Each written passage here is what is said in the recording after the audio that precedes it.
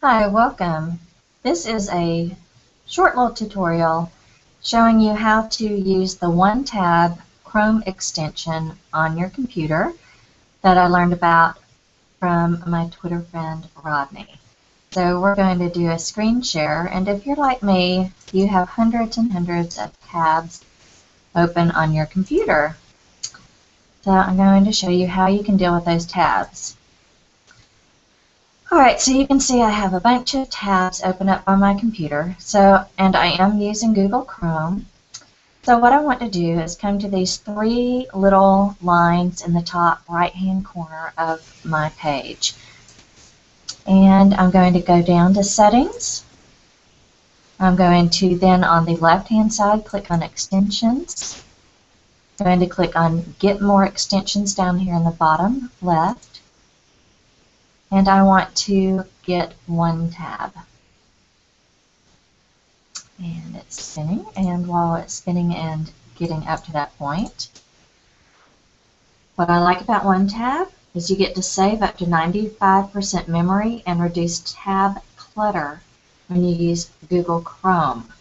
And so that's a good thing if you've experienced having bunches of tabs open and getting kicked out of different websites because it's just too much memory trying to run on your computer. This will save you a lot of time. Alright, so now that we went in, we clicked on More Extensions, and it opened up this tab, yet another tab for us.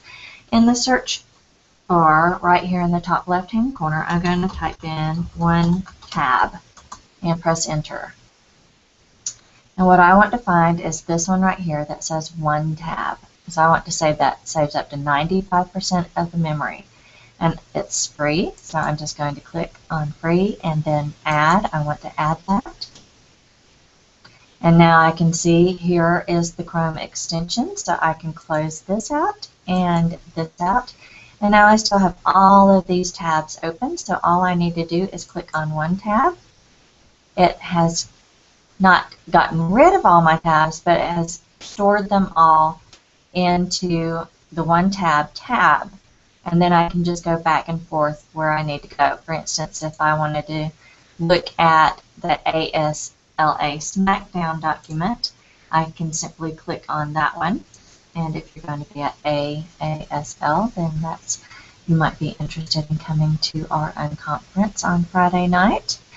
And just click that, and I can come back and pull up. I'm working on a blog article, so I could go there, and so I can just go back and forth. So everything here is available, all my tabs are available, but it's just taking up less memory space on my computer.